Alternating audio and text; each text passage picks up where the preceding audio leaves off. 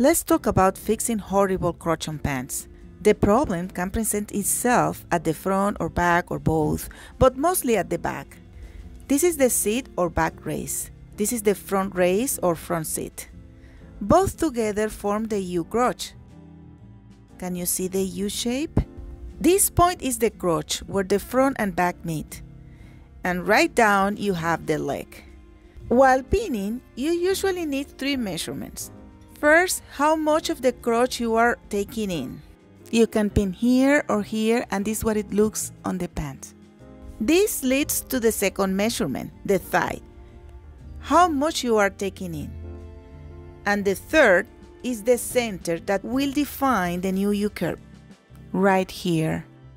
Then sew everything and problem solved. I hope this answered our last video questions. Please watch it for more context.